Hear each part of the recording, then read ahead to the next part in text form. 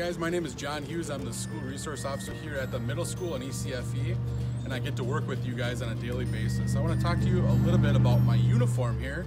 I wear a bulletproof vest, outer carrier vest, and there's two different kind of materials in it. There's a softer material that sounds kind of like this, and then there's a harder material. It's a plate that's right here in the center of my chest. You'll hear the difference.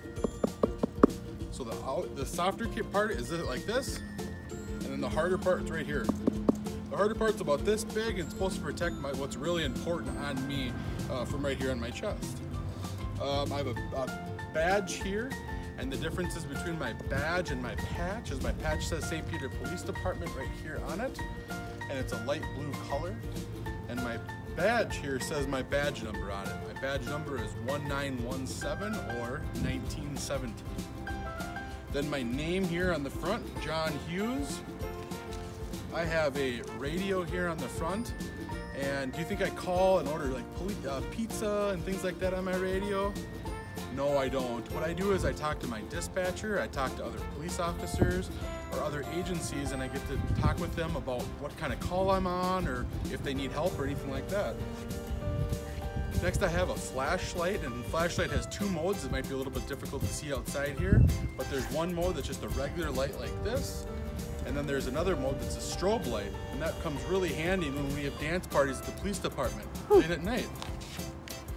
Next I have a recorder, and it's just pretty much would audio record a conversation or an interview that I'm having with someone else. I wear two sets of handcuffs, and the reason why I wear two sets of handcuffs is I might accidentally lose a pair, or I might fall out, or if there's a bigger guy or girl, I would wear two. They would put on two sets of handcuffs in case just for one. Next I have my taser here on the front. Here, this is what's called my baton, and it's pretty small like this, but it opens up to about this big if I were to open it up. And the best part about that is I'm able to scratch myself late at night.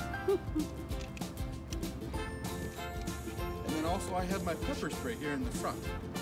I wear a color uniform like this, and I think that a lot of people think that it's black, but it's actually a very dark navy blue color uniform. That pretty much makes up my uniform. Our squad car. It says St. Peter Police on the side. I've turned on the lights here. They have red and blue lights. As you can see, we have a light bar on the top. We have lights on the sides here, and some lights in the front of the car as well. I'll turn the siren on just real quick to show you what it sounds like.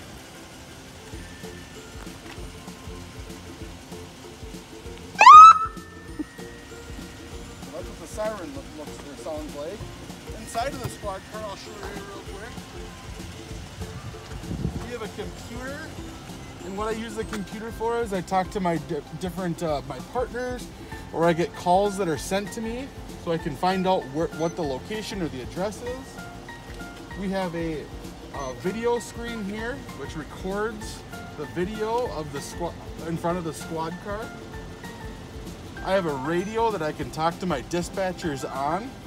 I use that right here. Then my lights, I turn on my lights with this little switch right here in the front. And then the recording starts.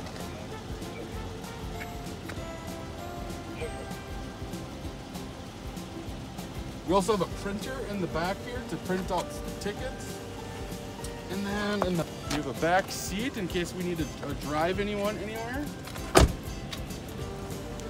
In the back of the trunk, we have cones in case we ever need to tell someone to move over for us or to not enter a certain area. We have cones for that. We also have a medical bag. We have a medical bag in here that has oxygen, and in case you ever have any problems or any like an owie or anything like that, we have bandages and other things to help with that. We have a fire extinguisher in here. We have a blanket. And right here is one of my favorite parts about it, is we have these two lights here, and I'll show you what they look like in case our trunk is ever open.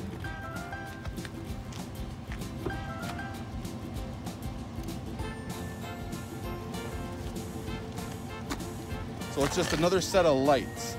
If you guys ever happen to see a squad car like this with their lights on, just make sure you don't come up to us and just let us be. And then we can come up to you after the stop if that's what we want to do, okay? If you ever hear a siren and you're on your bike or you're rollerblading or anything like that, make sure that you wait for the siren to pass. Never go towards the siren or the street, because usually it means we have to be somewhere really quick. So we want to make sure that you are safe as long as we are as well when we're driving. So if you hear a siren, make sure you understand where the siren's coming from, and make sure you stay on the sidewalk and make sure that happens until we pass, okay? So that pretty much is my squad car. Officer Hughes, do you think preschoolers should know their full name? Yes, they should. Yep. Why would that be helpful? It'd be helpful in case you ever got maybe separated from your parents, or you needed to tell someone your full name, in case that would help to get reunited with your family. Good idea. Do you think preschoolers should know where they live, what their address is? Yes, that's another reason in case you get separated or you need to find your way home. Knowing your address would be a really good thing for you. Do you think preschoolers should be able to call on the telephone if they need help? Same thing exactly, yeah. Be able to call and learn your mom or dad or brother or sister or grandma or grandpa's cell phone number or phone number to call in case you need them. Okay, so do you think that preschoolers should know the number to call for emergency? I think they should as well, yep. What number is that? That number is 911, and it's very important to use that only when it is an emergency. An emergency is something that you can't control yourself, or your mother or father or brother or sister can't control, and need either a law enforcement, a police officer, or an ambulance, or a fire department member from the community to respond. Okay, that sounds great. I have a question about preschoolers separating from their parents. Let's say we went to the store and we wanted to hide from our mom and dad. Can you tell us a little bit about that? That would be a bad idea. I have children young as well, and I've taught them that if they hide from us, that a parent could try to look for the child or children and then get further separated from you. So that's not a very fun game to play, and it's not being safe and making good decisions. If they were to get lost, what do you think is a good idea for a preschool person to do? I think it would be a really good idea to find a staff member that works at that store and make sure you remain calm, and you come up and you say, I need help finding my mom or dad or brother or sister. Sounds like a good idea. With daylight savings time this past weekend, it sure gets dark early. Do you think the preschoolers need to worry about playing in the dark? That is something that you have to be careful for, yes. You should really only be inside when it gets dark outside. And now that it's earlier now, just make sure that you get all your ants out of your pants before it gets dark, and then go on inside where it's a little bit safer and you don't have to worry about getting lost in the dark. Okay, let's talk a little bit about bicycles. I know it's so nice we can still ride our bicycles. Is there anything you should tell the kids about riding a bike? Definitely always wear a helmet. Make sure that the helmet fits, that your mom or dad or brother or sister, make sure that it fits on you and that it is snapped and buckled. Always also make sure you cross the road with an adult or a brother or sister, and just make sure that you remain safe while you're on your bike. Okay, great. There's one last thing I'm going to ask you today. Can you tell us, do you think we should still be wearing a car seat? Absolutely. Yep.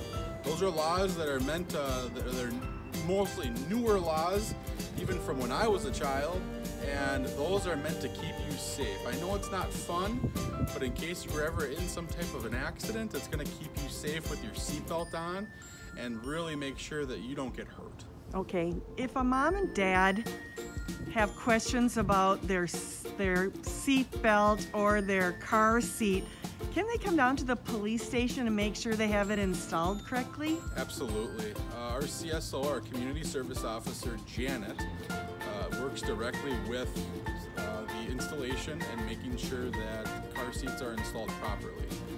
So she is a great resource down at the police department. You can call the phone number 507-931-1550 to schedule an appointment. Sounds great. Well, I know how important it is to have a police officer in our community and in our school, and I think everybody needs to know that you are there to help us, and the kids should not be afraid of you, but know that they can come to you if they need help. Absolutely, I appreciate you saying that. I really think that when you see me around, I just want you to know that I'm not here just to arrest someone or that something is wrong or someone's in trouble. That I'm here as I'm a resource for you and someone you can look to for help, and that's even here in the school, and even if you see me in the community anywhere. Okay, well, thanks so much for your time today, Officer Hughes. We sure appreciate it. My pleasure.